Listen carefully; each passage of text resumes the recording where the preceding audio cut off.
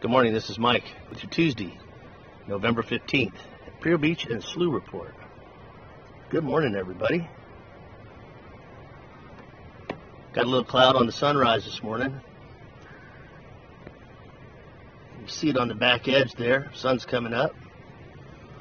This video is brought to you by Mother Nature and Deb's Cookie Jar. Deb's Cookie Jar is located at 10th and Palm in Imperial Beach. Drop by and mention my name. Buy one cookie, get one free.